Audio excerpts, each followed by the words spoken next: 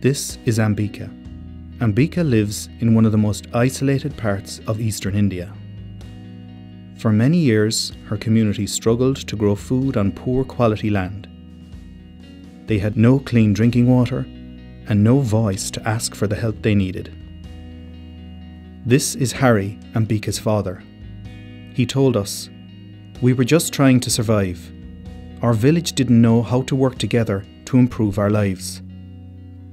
But with Trócaire's support, Ambika's family and their neighbours are learning about their rights and how to get help from the government.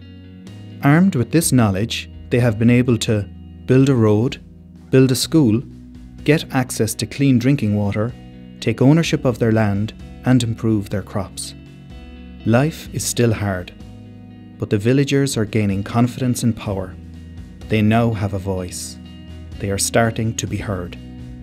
There are communities like Ambika's all over the world, isolated and overlooked. You can support them to gain knowledge and power, and to strive for a better future.